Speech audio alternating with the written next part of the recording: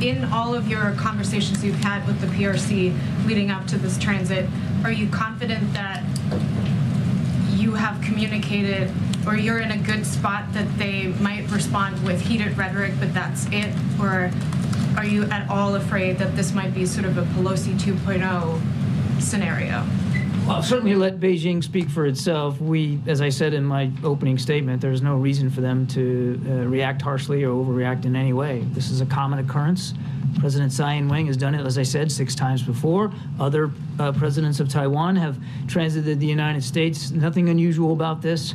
Certainly we'll let them speak to their schedule and Beijing speak for itself. But as I said quite clearly at the top, there's absolutely no reason for Beijing to react differently in this regard.